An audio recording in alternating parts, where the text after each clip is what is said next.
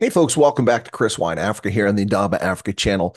It's Chris in central Pennsylvania. Well, the ANC's race hustler in chief, Fikile Mbalula, is at it again.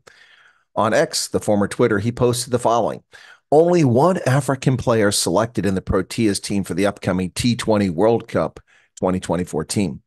Definitely a reversal of the gains of transformation and does reflect fair representation of all South Africans in the national cricket team. Well, lots to unpack here, but I'm going to focus on responses to his Twitter post. But before I go any further, I will say that not a lot of representation of any minorities on Bafana Bafana. And what does transformation have to do with sports? This is race hustling extraordinaire. But South Africans of all skin hues are having none of Fikile's nonsense.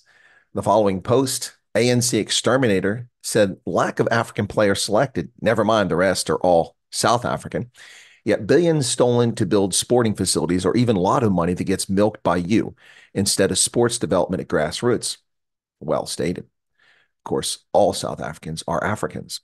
Zet 1987 said, heard of merit? Why don't you have any white, Indian, or colored in your National Executive Committee? That's a good question.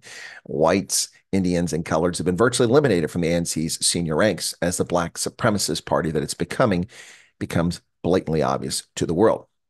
Bernie Williams says, in order to win, you pick the best possible team, not politically correct team. Why are there no white people in Bafana Bafana, you hypocrite? But Bernie, it's not about excellence, performance, or winning. It's all about getting whitey. Don't you know? That's what it's all about. That's become the ANC's mantra. The party of the Rainbow Nation is all about getting whitey. The ANC does not care one lick about winning anything other than craven political power.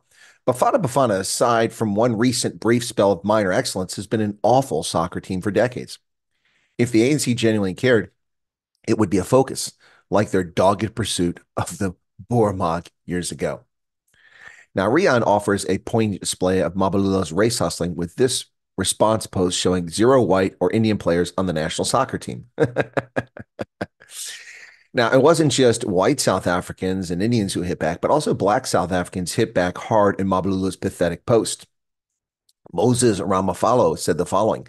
Our country is a mess today because your ANC appointed people based on emotions, skin color, gender, and political associates instead of appointing on merit.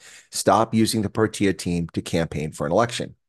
Well stated. Probably the best response post I saw here. And Quilile Mate said, players are selected on merit, not race or color.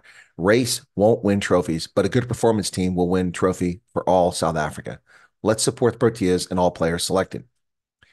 And this reply hits home the hardest and exposes the 30-year governance fraud which the ANC has become. Mopani posts, how many kids in the townships play cricket? How many will get the opportunity to watch the team since SABC cannot afford to buy the broadcasting rights? Cricket remains the privileged sport because government is failing to introduce the sport to the less privileged. Now, this same sort of situation applies to rugby, owing to the South African Rugby Union and the African National Congress government not spending sufficient time or money in non-traditional rugby communities. Now, despite that, rugby has grown in popularity in non-traditional support communities. In other words, among Black South Africans. Just look at who shows up at games in Pretoria, in Joburg, in Durban, especially. Lots of Black South Africans. Now, why is this? Well, it's because the Springboks are successful. Folks like winners, Springboks, not losers, Bafana Bafana. The ANC should keep its nose out of sport, eliminate this ridiculous ministry for sports, stop interfering in sports, and focus on service delivery failures, which is what they have excelled at, service delivery failures. That has been the major accomplishment of the ANC, racializing a non-racialized society. Well, it was trying to become a non-racialist society under Mandela, but they've successfully in the past 20 years racialized society and failed to deliver service delivery. That's what they should be focusing on. There you go, folks. Fikile Mbalula opening his mouth, inserting his foot once again. The rolling race hustling circus that is Fikile Mbalula, the Secretary General of the ruling African National Congress. May 29th is fast approaching, and he's focused on the skin color of players on the cricket team, but not on Bafana Bafana. Hypocrite, you are indeed. Thanks a lot, folks.